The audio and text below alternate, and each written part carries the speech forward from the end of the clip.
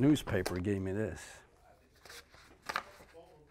Gary Kane remembers when the Bombers were the team to beat.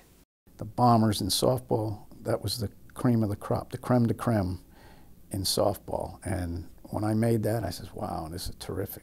This ball is zipping across home plate at speeds in excess of 100 miles an hour. It's typical of the kind of action you'll see on ABC's Wide World of Sports. Beginning in the 1940s and spanning 4 decades, Clearwater was the center of fast-pitch softball. I'm Bill Fleming, and this is Jackie Robinson, one of the all-time greats in baseball, who'll be working with us on this World's Championship game, the finals. Jackie, that ball is a little bit bigger, but boy, it sure comes whizzing in there, doesn't it? Yes, it does. I was amazed to find out that the ball comes in faster from the pitching of softball than it does from the pitching of the hardball. Boy, it was true grit to see that kind of talent. Clearwater Bombers were the team to play and the place to be in Jack Russell Stadium.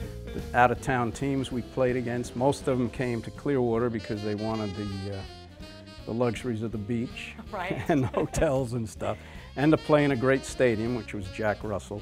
The Clearwater Bombers were 10-time national champions. Clearwater Bombers, a team that's won this World's Championship 4 times. They were feared on the field, but also left a mark in the Bay Area. Look around you. You have John Chestnut Park. John Chestnut, former Bomber. McMullen Booth Road. Paul McMullen, former Bomber. Herb Dudley Training Complex, former Bomber. Eddie C. Moore Complex, former Bomber.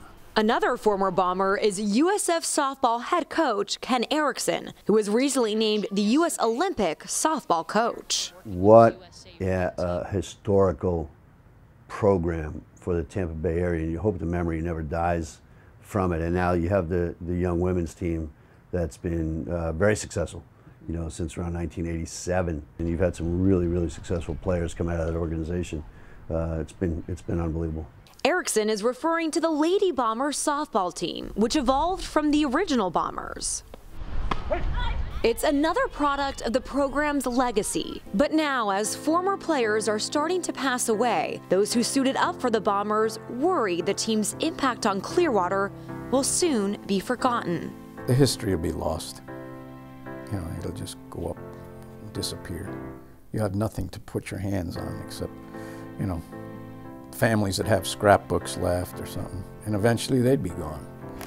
That's why a group of former players created the Bombers Legacy Project. Their main mission is to build a museum, a place to showcase the team, while educating younger generations about an important chapter in Tampa Bay sports. And me being a school resource officer and working with kids all the time, field trips to a Bomber museum to see how it used to be and how girls softball really evolved from what the men did back in the 40s. However, they've only raised $30,000 out of a $500,000 goal and aren't receiving any public funding. What's your biggest concern about all of these memories? Where are they going to be housed and stored or saved? Still, the players remain hopeful that with their own fundraising efforts, people will always remember what these men accomplished. Because of what the Bombers did to this community, it contributed to its growth and its history. It's a big part of the history, 60 years worth. It is a fair ball, and the ball game is all over. And for these former Bombers, it's 60 years worth fighting to keep alive. Just that experience and camaraderie, and to see that disappear would be horrible. Well, Olivia Stacy joins us now for the follow-through. Bravo, first foremost. It's a wonderful story. Let's talk more about this museum for the Bombers. Where do they want to build it? Well, their ideal location, Chris, would be inside Eddie C. Moore Complex. Now, of course, Eddie C. Moore was a Bomber, but also this is home to the Lady Bombers, and as we all know, it's a central location for major softball tournaments. So families from all over the United States visit that complex. They feel it would be interesting for them to see Clearwater's fast pitch history and just go hand in hand with the softball tournaments going on. Yeah, really be that maybe natural fit, so to speak. Well, the Bombers certainly, they've built that legacy. They'd probably still be popular if they were around, maybe even more so than the Rays. You never even know there. So. I know, right? All righty, great job. Thank you, Liv. We do have to take a break. Still plenty to do on the other side.